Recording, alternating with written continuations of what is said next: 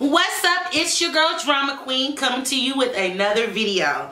If you are new to the channel, welcome. If you are a returning visitor, thank you so much. Make sure you hit that subscribe button and you hit that bell so you'll be notified when I upload new content. Now that we got that out of the way, this is a video that I've been wanting to do. I've actually shot it a couple times. I didn't like the video that I shot, and so I'm attempting to do this again. And it's weird because I got some additional information from when I originally tried to shoot this. So before I just dive into the video, I received a phone call probably about a week and a half to 2 weeks ago from someone telling me about this post that I'm getting ready to read to you. Someone posted this on Facebook that is a friend of the family. Didn't even know. I've been in communication with her since, but I had no idea. So I want to share this with you to kind of start my story and my journey for today's video. So this says, this is not a repost. It is my own story. So those of you who know me, you know that I never post my business on Facebook. However, in the hope that it may help someone else or at least help you understand the disease, here goes. I was recently diagnosed with celiac disease, not gluten intolerance, not gluten sensitivity, full-blown celiac disease. Anytime gluten enters my body, it tries to cause cancer, so I must avoid it at all costs.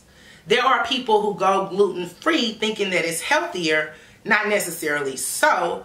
Gluten is a necessary protein, so it also leaves a deficiency in my diet as well. Some think it's a fad, and maybe for some it is, but please, if you know anyone who has celiac, please take them seriously. Brow, barley, rye, oats, wheat. We can never have anything that includes any of those items in any form. Sounds simple enough, right? Not. I come to find out that gluten is present in mostly everything. Foods, liquor, makeup, toothpaste, lotions, soap, shampoo, seasonings, paper straws, McDonald's French fries. Yeah, that's where the wheat, where's the wheat in that? The oil. And most every other restaurant too. So if you ask me to come to your house for dinner, I must ask about every ingredient that you use. If you want to kiss me, I need to know if and what you've been drinking. If you shake my hand, I have to wash it because I don't know what kind of soap, lotion, hand sanitizer, etc. that you've used. Yes, it is a lot. I probably had more bad days than good because I keep getting cross-contaminated. Pots and pans and dishes touching stuff and people, etc. For the rest of my life, this is my life. I will have to read the ingredients on everything that I ingest. The tricky part of that is that they disguise gluten under various names, so many times I end up having to Google the masquerading names even after reading all of the ingredients. Again, I'm not acting funny if I need to see you prepare your food or ask you repeatedly exactly what's in it, or I ask you if I can prepare and bring my own food. I pray that this possibly explains celiac disease for those of you who may have never heard of it or don't know the seriousness of it. If you read this post in its entirety, I truly appreciate you. Pray for me, please. It was heartbreaking to read that message because I know the struggle that I went through being diagnosed with celiac several years ago. It still bothers me. Like she said, there's cross-contamination. In 2017, I had to have a surgery which solidified the fact that I'll never have kids. Why? Because of celiac disease. Just as she is trying to make people aware, I was trying to do the same thing when I decided to be a participant in season 6 of 60 Days In. That was my goal. I had read many stories and I shared those stories with the production team of why I wanted to be a part of 60 Days In to bring awareness about celiac disease, other autoimmune diseases, and food allergies that people may have when they are incarcerated in a jail. That was my goal. Now, I'm a little pissed off and a little perturbed because I feel like I gave a network, a production team, I gave them everything that they needed to paint a picture of this disease and how it is life-changing. I did that. Why? I hadn't had a menstrual cycle in 10 years. Why? Because of celiac disease. I lost over 90 pounds when I was diagnosed with celiac disease. My hair fell out. My hair used to be real long and pretty and thick. My hair had to be cut up to this much because of celiac disease. When I read about people in jail, because originally when I signed up to be on this magical show that I didn't know what the show was, and they told me, I said, absolutely, no, I'm good. I'm good. I'm not volunteering to go to jail. But I prayed about it and God led me to do my research, and I read many stories. Just because as I'm talking to you, I'm gonna just pull one up on my phone, because there are several stories that I read about being an inmate. So here's one. This was from May 17th, 2019.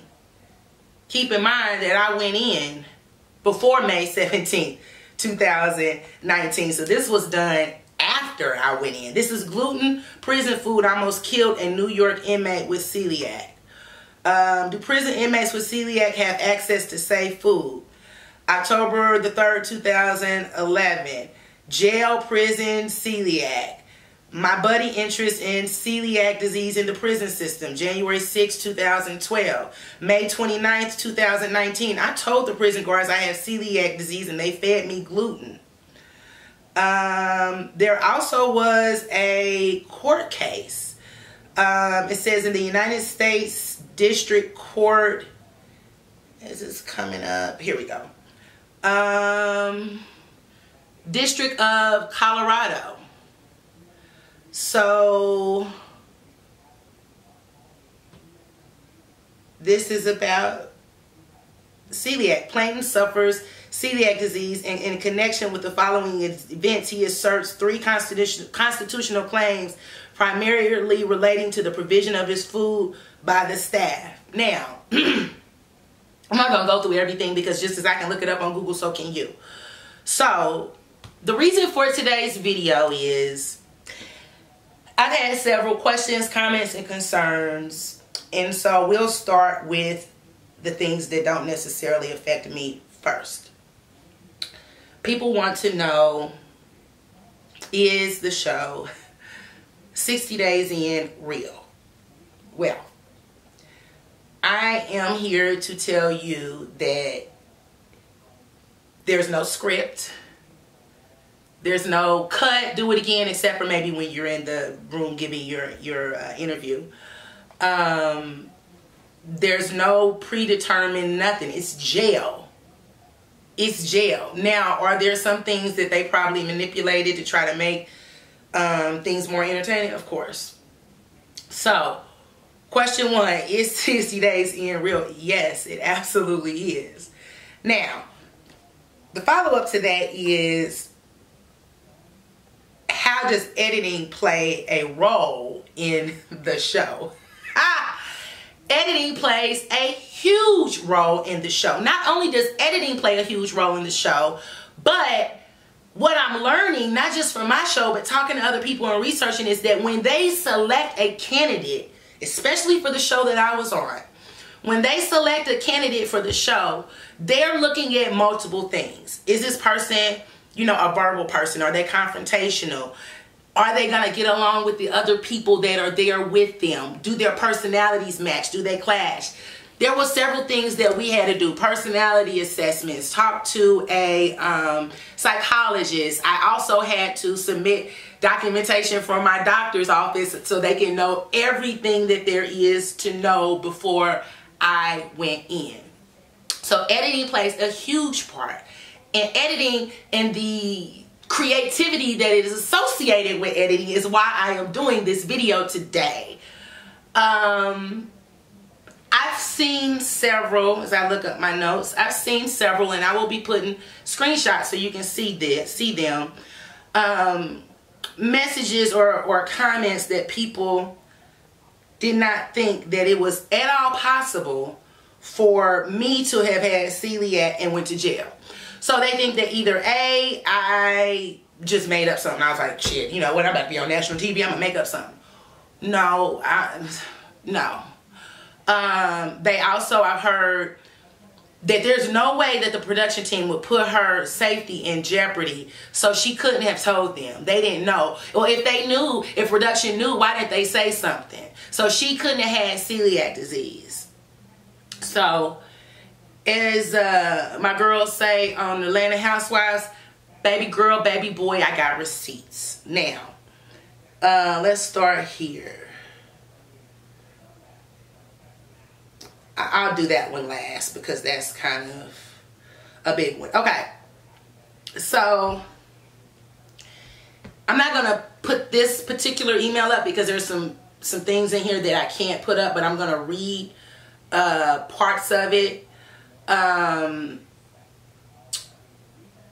Good morning. This message was sent on February the 26th, 2019 at 11:54 by me. Good morning. I wanted to send an email to follow up to our conversation yesterday. Thankfully, I did get a little more sleep last night and this morning. With the huge cross-contamination risk, jail, food, me closing my business for a couple months and taking time off work before my contract expires, I just don't know if I can make those sacrifices. Let me scroll down in a minute. So I said, if this is something that you guys cannot do, I definitely understand and I will have no bad feelings.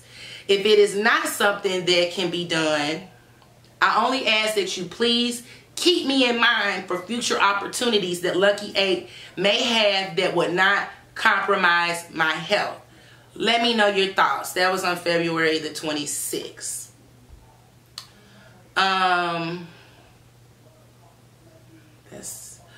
Okay, next one is, do I have the date on that? Okay, so on February the 25th, 2019 at 3:19 a.m. I sent an email because I had nightmares. I had already committed to doing this, but I had nightmares because of celiac. So I sent a message at 3:19 in the morning.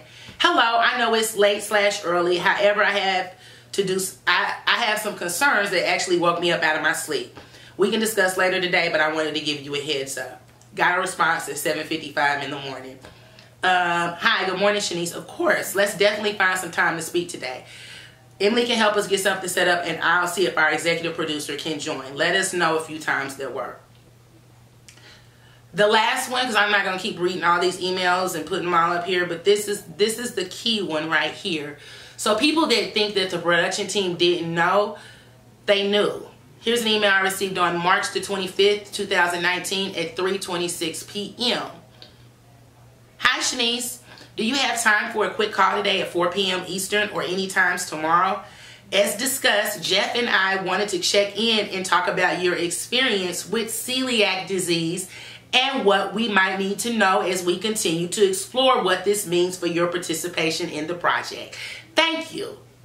March 25th. There's several more, but those are just the key ones that I want to concentrate on.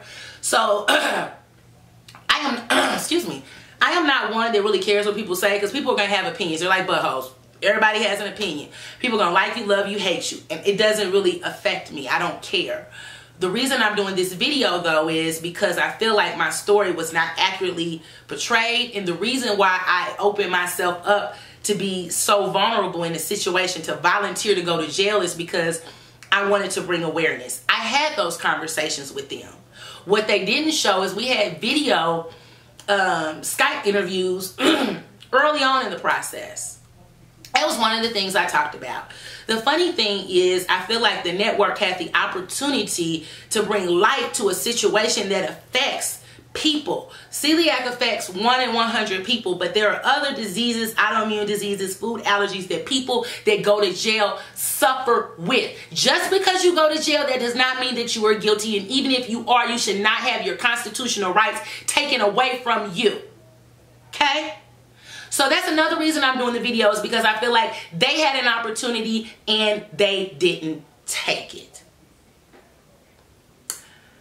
Several months ago, I was angry. I put a video out. It's still out there under wraps for now. For now. I put a video out and I basically just said, shame on you, A&E. Shame on you, 60 Days In. And I had some conversations with them. It's funny that I could put a video out and in less than 12 hours I get phone calls and let's meet, let's talk, let's communicate about your concerns. And it wasn't just me that had concerns, it was other people. And the concerns were very similar.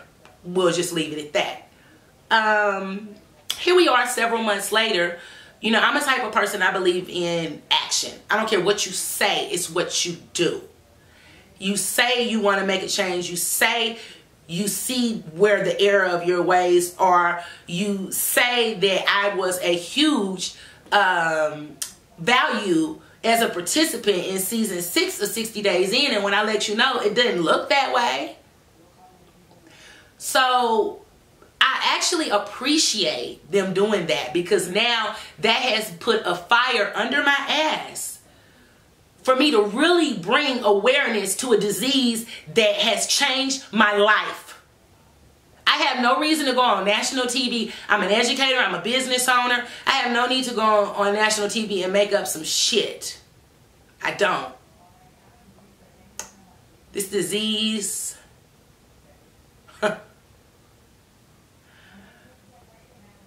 it has affected every aspect of my life. I was just thinking about a scene from the jail when I was eating an apple and I said, I hate the skin of apples. It's not that I hate, they didn't finish. See, they want to pick and choose, because from the get-go, see, black women, I agree with this. We are the most disrespected, underappreciated species that there is.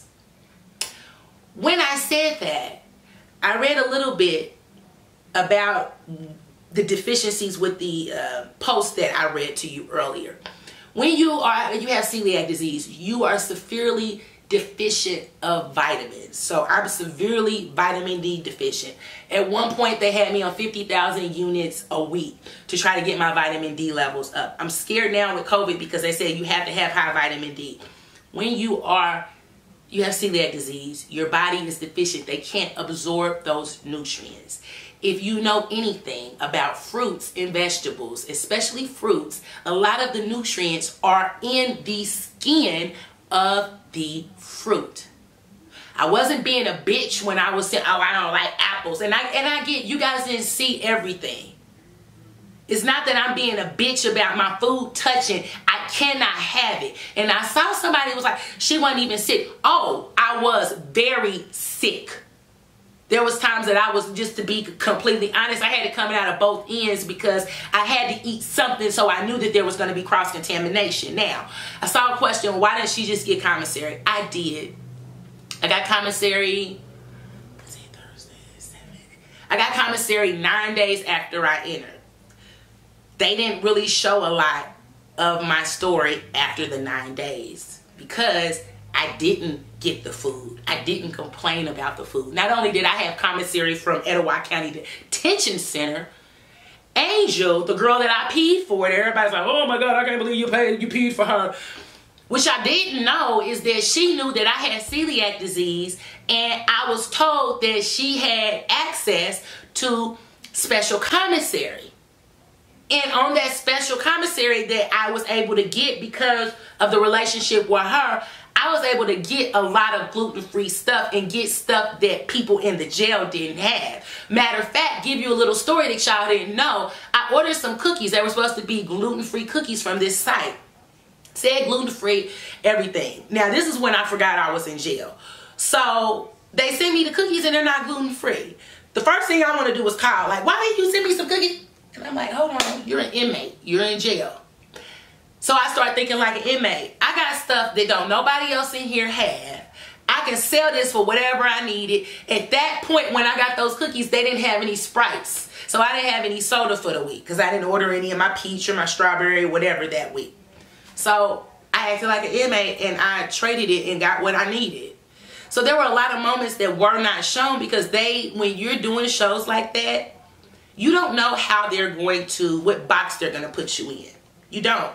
So people ask me, would I recommend you doing a reality show? We'll talk about the no's. I'm at 50-50. Depends on your personality. Depends on why you want to do it. Why I say I'm 50-50 is no, because you're allowing someone else to tell your story. You may give them, just an example, you may give them 10 chapters to cover, 10 things to cover. But they decide that they want to cover one and not cover the good and the bad of that, just cover the bad. So if you're okay with giving somebody else the opportunity to create your story, to manipulate you, to fit into the box that they want you to be in, by all means, go do a reality show. The other thing I'll say about the no and the yes is it depends on your motivation. People have asked me, well, would you do another show? And I don't know. But if I did, my motivation would be different.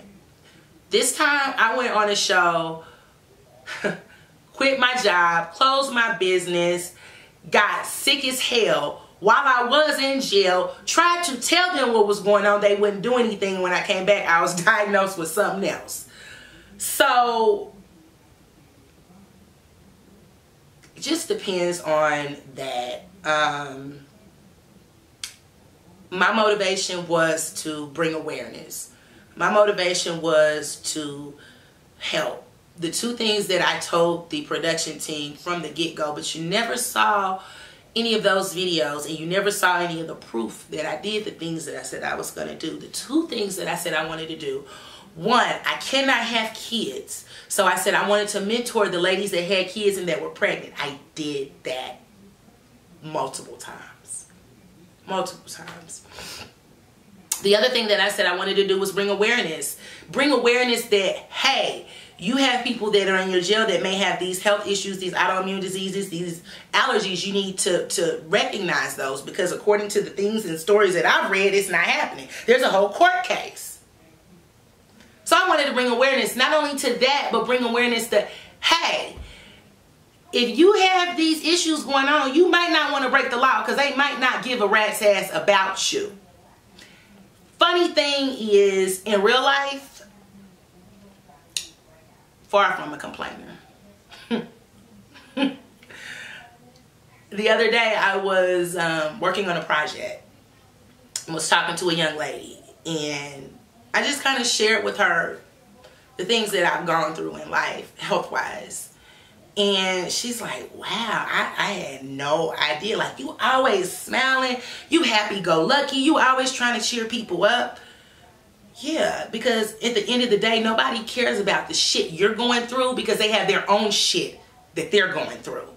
And I realized and recognized that. And so for me, I was so angry and pissed off that a show would edit in such a way and only show a few days of my story that made me look like something that is completely off the wall and not true. A lot of people that are in my situation would have never even volunteered to go to jail. Something that my sister said. She's like, you can't do everything that everybody else can do because you have these illnesses and ailments. Okay. So, it ain't stopped nothing. I look at Chadwick Boseman. I hate the fact that he is no longer here. But I love the fact that he really suffered in silence because he didn't want people feeling sorry for him. He didn't want people fussing over him, thinking maybe he was lying. He's using it as an excuse. I get it. But when you work with a network that completely shows you in a way that is just not true, and I got phone calls like, well, what? People didn't even know me. It's like, they cut that the scene was choppy. What really happened? So, should you do a reality show?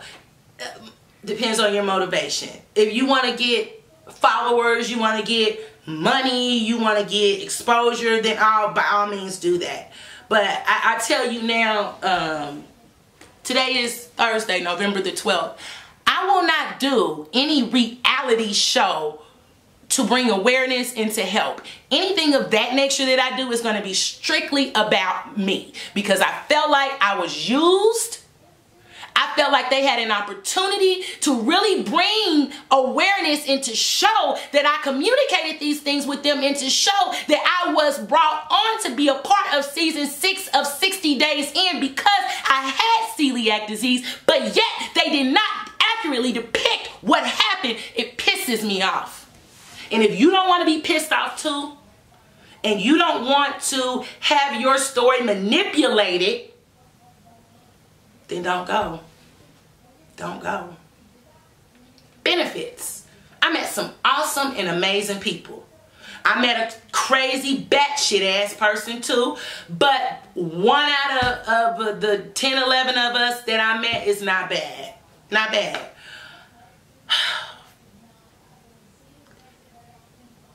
I feel stupid. I feel stupid because I've allowed myself to be vulnerable to try to bring awareness so other people would not have to deal with the things that go on in the jail, especially if you have an autoimmune disease, an allergy, or illness. I feel like my story was manipulated for humor. And although I do consider myself a comedian, my health is not a fucking joke. Let me just say that again. My health is not a fucking joke. And the reason why I volunteered to be a season 6 participant on 60 Days In is because I wanted to help the pregnant women, because unfortunately, celiac has taken away motherhood from me. I did that. I did a lot of amazing and great things. I've talked to some of the inmates and some of the staff. But when you allow other people to tell your story, it's up to their interpretation. So again, I thank them, because now I am working on some additional projects to bring awareness, not manipulated awareness. So 60 Days In is real. There's no script, but the editing is creative as hell. They can make it whatever they want. There were times when I looked at the show where I went in with my hair I went in with my hair straight and I left with my hair curly. There were times I would look at a situation and they chopped it so where I had straight hair in some of the conversation and curly hair in the others. Other videos I've addressed, people said, this editing of Shanice is getting ridiculous. Yeah, I know. So, my story will be heard. And it will be heard in a way that can help people. Yes, there have been changes made at the jail because of me being there raising hell. Now, for those of you that don't know me, I said I'm not a complainer, but I can raise some hell if some stuff ain't right. They know that. They know that. They've seen my YouTube page. They've been on my Facebook. But they had a very intimate knowledge of the type of person that I am, and I'm not quiet. And so that's why I was selected. However, they manipulated the very reason why I was chosen. They manipulated it to make it look like something else. And I'm getting tired of it. I'm getting tired of black women being portrayed in that way. It's another video I did where I talked about, I think it's Mary Crosby on one of the housewives that married her grandfather. Like, we have educated, beautiful, successful, professional black women that are out here doing great things, not marrying and having sex with their grandpa. Why are we glorifying that? Why is it that when black women get on a show or a reality show, it has to be loud, dramatic,